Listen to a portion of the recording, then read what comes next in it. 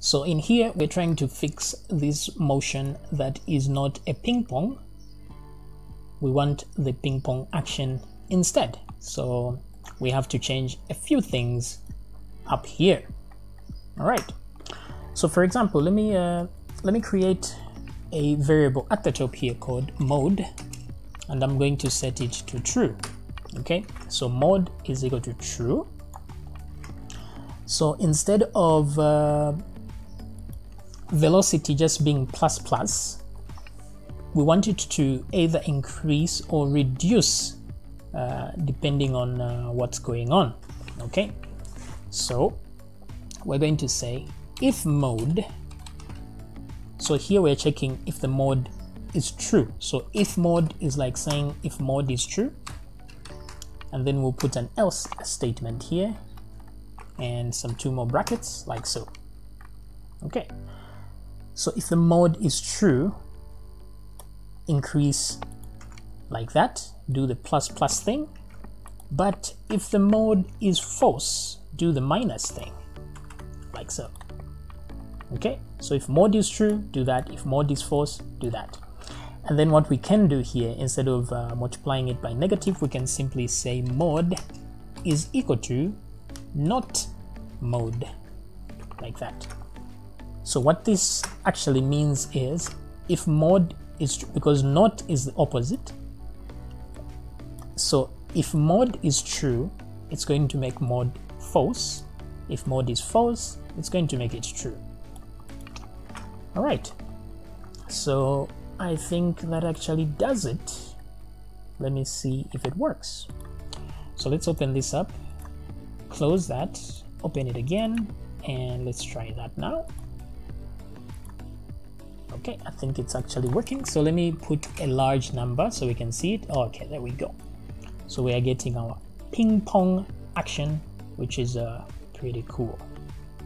Okay, so we can have another control for speed, but this is not a tutorial on making a plugin like this. It's about envelopes. So let's skip right to creating an envelope, because the number here is 30, and we can't, if we change it, it changes for all frames. So for example, if I put 20, it changes for all frames, but we want to be able to animate this number from 0 to 120, somewhere there. Okay, so let's create a button that will allow us to open the envelope. So we can simply do that by adding a button here. I'm just going to say my button, that's what I'll call it. I'm going to say CTL button. The label will be E, and then we need to give it a width. I'll say the width is maybe 50 pixels, and then comma, and then we have to put the function that will be called when we click that. So I'll just say button underscore clicked for lack of something better. Now if we don't create this function, it will throw an error, so let's do that just now. Let's say button clicked, and just like that, ready to put something in there. Okay, so we are good to go. Let me come back here and open. Let's see what has changed, and there we go, we have an E now. I think it's too wide, so let me just put maybe 30 or 25, something like that. Okay, so that's the default value there, and we can, so what I want is for us to be able to click this value and then create an E right there. Okay, so first of all, what we need to do is when the user clicks that thing, we have to check if the graph or the channel that we want to create actually exists. If it doesn't, then we create a new one. So if we go to graph editor here, you see that there are envelopes for all these things. So we want to be able to create our very own after this one right here. So we're going to give it a name, whatever name we'll give it. Let's say, let's create a name. So we're going to say env. It's an envelope we're creating, so I'm going to abbreviate it as env is equal to, So let's check first if it exists. So to do that, we'll say channel group, and let's give it a name. So what name will we give it? We'll just say my envelope, just like everything else, like that. And then we're going to confirm if it exists. So let's ask if it doesn't exist. If not env, like so, then let's create it. Create the envelope. So to create an envelope is not difficult. So what we need to do is just say env is equal to,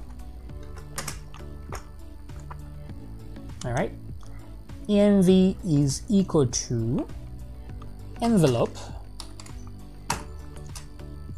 with a capital, open bracket, something like that. So let me just call it, oh no, I think I can leave it right there. That's good enough. Or let me call this one my envelope, because this one is a channel group. So let me just say channel, short for channel group, like that, CHQ. Because what's happening here is this. Let me explain this a little bit. If I go to the graph editor, you see there is no, and then there's position X, Y, and Z. So these are envelopes in here. However, they need to be inside a channel group, which is this one right here, the no itself. It's the same with the camera. Camera is a channel group, and then there are several channels in there. So what we're creating now is a channel like position X, but it needs to be inside a channel group. So that's why we are looking for the channel group first. If it doesn't exist, which means even the contents do not exist. So channel group is equal to, that will be the channel group name. And then if the channel group doesn't exist, let's create our envelopes. So to create an envelope, you need three things. You need, first of all, the name of the envelope, what you're going to name it. So what will I name it? I'm going to say distance. That's what I'll name it. And then I need to give it a type, because there are three types of envelopes. There's one called distance. There's percent. And then there's, what's the other one?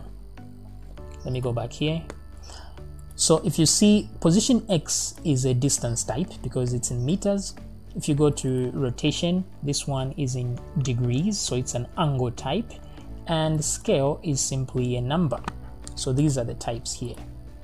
So there's the distance, and there's angle actually, and then there's a number. So now these are in form of an integer. There's 1, 2. You can either put 1, 2, or 3, or 4. Now, in case those numbers are not easy to remember, so what you could add instead is chan and then underscore. In this case, what we want is to be able to tell the distance, so we're going to put distance like this. So chan distance. And then otherwise would use chan angle or chan, I keep forgetting the other one again. All right, then the last thing you do is you add the channel group. So of course we want it to be this because that's what we were looking for. So I'm going to paste it there. All right. So just like that, we are good to go. Now the problem here is, one more problem is, for as long as this function is running, this envelope will be created and then it will serve its purpose. And as soon as this function exits, it's going to disappear again. So we can see that if I click info here and just say here, something like that. So the reason I'm adding this info is so that when it gets here, it can pause so that we can get to see if that actually exists. And then after this, it's going to disappear. So let me come back here. Let's keep the graph editor on while we do this. So let me reload. And then now if I hit E, watch this space here, and you're going to see there's my envelope there has been created, but as soon as I hit OK, it disappears. So this is how it's actually set. Now to make it persist, what we do is we say my env dot, you guessed it, persist. That's persist, right? Persist. All right, so it's going to persist. Now if you don't want it to persist, you just put false in here, false, like that. This is how you delete an envelope. Just say persist equal to false. Normally persist is true. However, if you leave it empty like that, it will assume the value you've put there is true. Okay, so once we do this, our envelope will stick around. So if I come back here now, before we go back that side, we need to grab that again. So we're going to set this back to that. So channel group, we tried. If it's not there, create it and then grab a handle so we can use this part of it. Okay, and then we're going to come here and do something else now. So let's come back here and see if everything has worked out fine. Let me remove and then click and then hit the E, and there we go. So we have an envelope here. My envelope, if I come down here, I'll see there's distance, and if I double click, you see there's an envelope here with a distance in meters. So if I go here, I can simply add a key, which I can move around as we normally do with every envelope. Now it didn't automatically create a key at the beginning there, so let me create a key with a value of let's give it a default value, which is 5. I think is our default value, is it? Or let me just use 1, something like that. Now they are working together, so let me move this one here as well. Next key, and let me set another value here. All right, so now you can see that the value changes over time as we normally do. Okay, so this is well and good. So now how do we actually attach it to our item? So first of all, if you had noticed when it was created here, it didn't have a key at the beginning. So let's put that key there before we do anything else. So if we have created it just now, let's add a key. So we say add a key, and we're going to say channel group